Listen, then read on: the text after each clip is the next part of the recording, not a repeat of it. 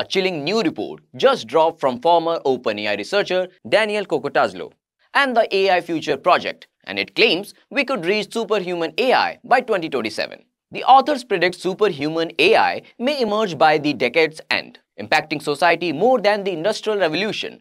From clunky assistants in 2025 to self-improving near-autonomous AI researchers by 2027, the story tracks escalating capabilities and the global race to control them.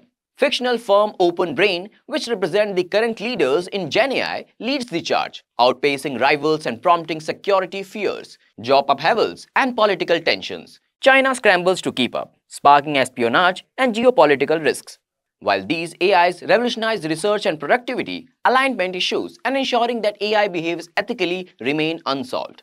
The report blends technical insights with storytelling, urging readers across backgrounds to think critically about AI's path and what it means for humanity's future. It's a wake-up call wrapped in an accessible narrative. What do you think of this? Share your thoughts in the comments below.